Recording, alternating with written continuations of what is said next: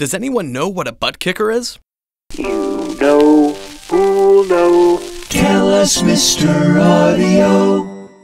Some audio devices, like piezo pickups found on most amplified acoustic guitars, capture the sound by mechanically coupling to the source of the vibration, in this case, the vibrating strings. This is different from a normal microphone that picks up the sound wave as it moves through the air.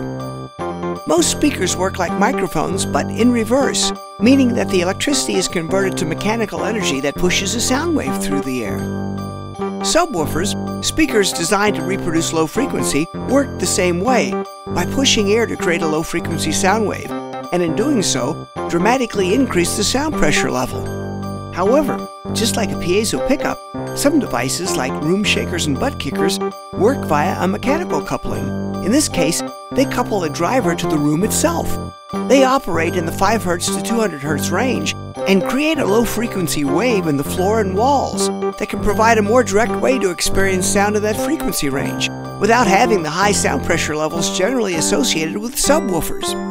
Thanks, Mr. Audio. For more interesting facts about sound, visit Mr. Audio at soundimages.com.